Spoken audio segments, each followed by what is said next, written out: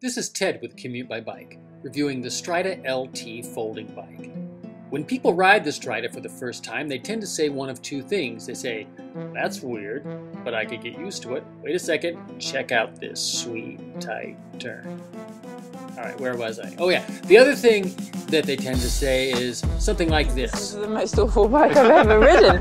Your focus is so much on trying to ride the bike. Imagine going amongst traffic or anything like that. Yes. You'd be in serious trouble. That was Olympic gold medalist Rebecca Romero.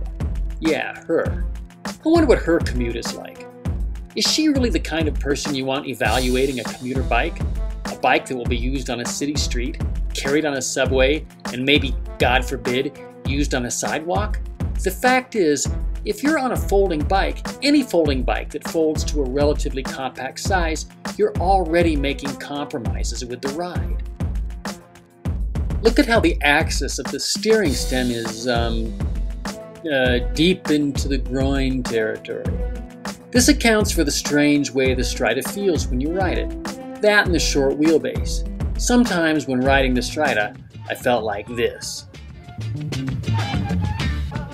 Other times, I felt a little more like this. The bike folds fairly easily, and you can roll it with one hand, say through a subway station. I came to the conclusion that this would be a great bike for someone who didn't need to bike too far or too fast on their commute, but needed to bridge some short distances on a commute that also included some other modes of transportation, such as a train, a bus, or an elevator. Check out our full review of the Strida LT on commutebybike.com. Thanks for watching.